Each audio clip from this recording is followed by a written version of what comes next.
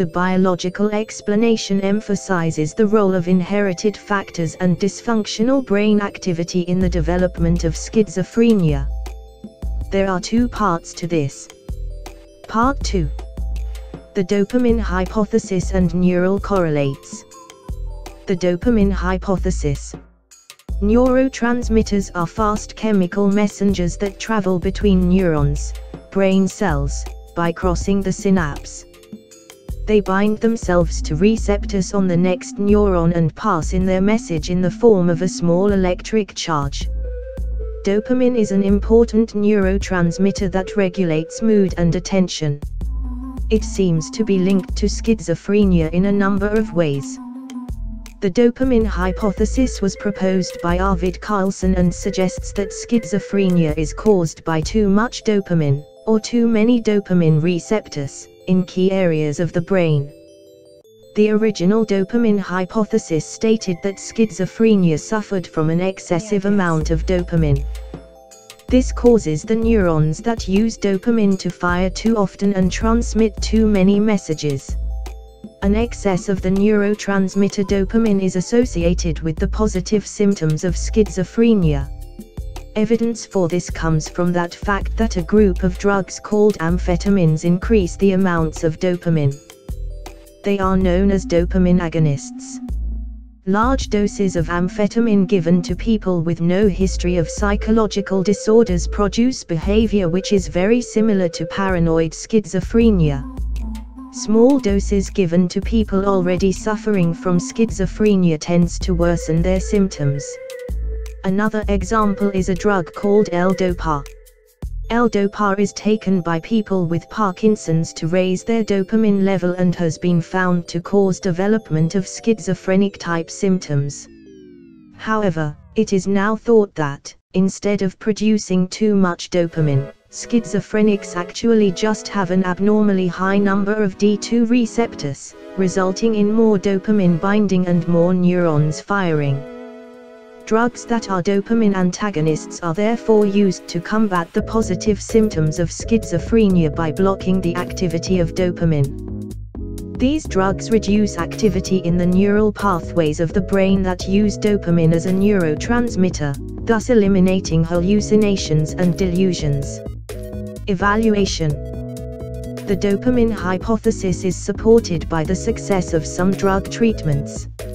In 2013, a psychologist called Leucht carried out a meta-analysis of 212 studies that analyzed the effectiveness of different antipsychotic drugs compared with a placebo.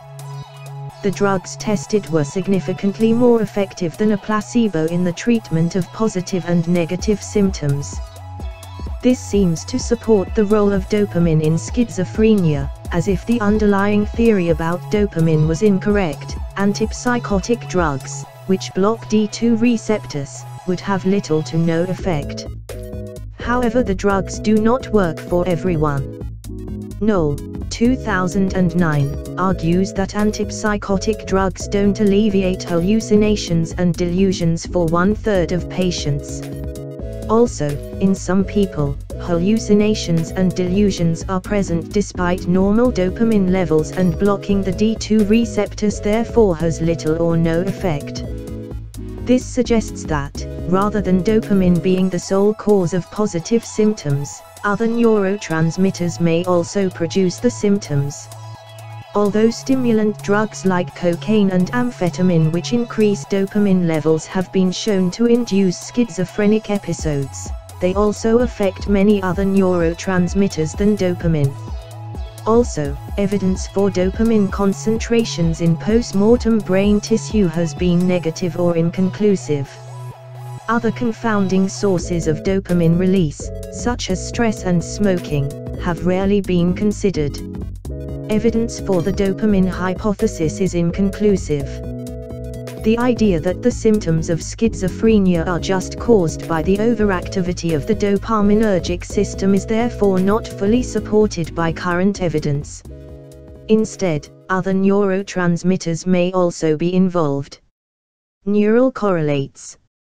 Examinations of the brain, mainly post-mortem, after death, have revealed a few differences between the brains of normal individuals and those with schizophrenia. These differences mainly occur in the larger size of their ventricles, having an impaired prefrontal cortex, a different shape's hippocampus, reductions in the volume of gray matter and reduced myelination of white matter. We will go through these one by one. Ventricles. Research has shown that people with schizophrenia have abnormally large ventricles in the brain, particularly in those displaying negative symptoms. However, this is not true for all people with schizophrenia. Ventricles are fluid-filled cavities, holes filled with cerebrospinal fluid, in the brain that supply nutrients and remove waste. Enlarged ventricles are thought to be a consequence of nearby parts of the brain not developing properly or being damaged. This means that the brains of schizophrenics are lighter than normal. The ventricles of a person with schizophrenia are on average about 15% bigger than normal according to research by Torrey in 2002. Schizophrenics have a reduced volume of gray matter in their brain, especially in the temporal and frontal lobes. In 2014, Cannon found individuals at a high clinical risk who converted to schizophrenia showed a steeper rate of gray matter loss and their brain ventricles expanded more over time compared to those who did not convert to schizophrenia.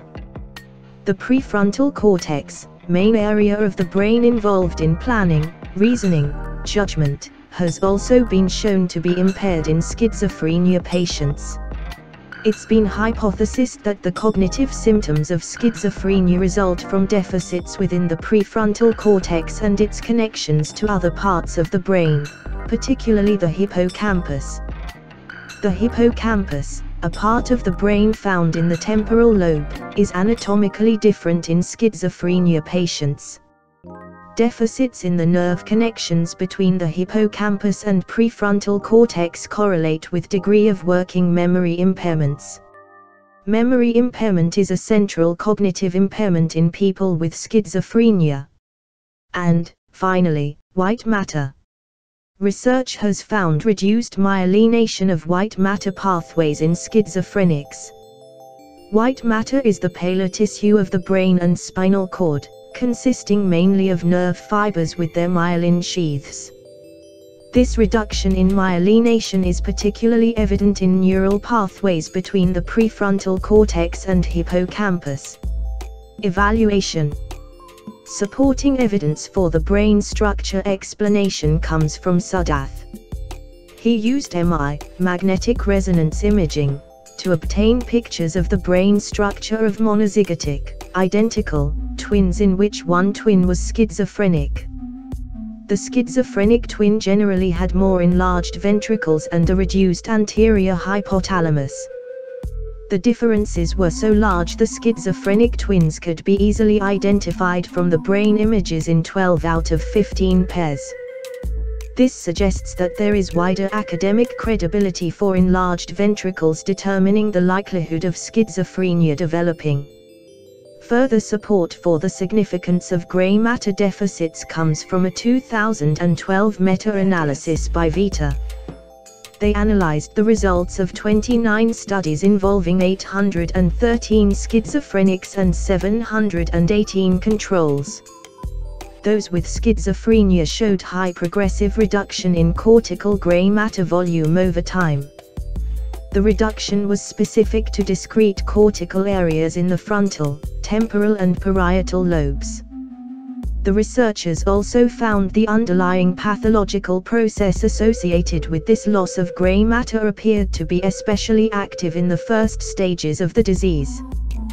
This is consistent with the early onset of schizophrenia, which is in the late teens to early 20s. This research supports the idea that reduced gray matter plays a role in schizophrenia. Finding neural correlates for schizophrenia is important because of the claim that early detection might prevent the development of the later stages of the disorder.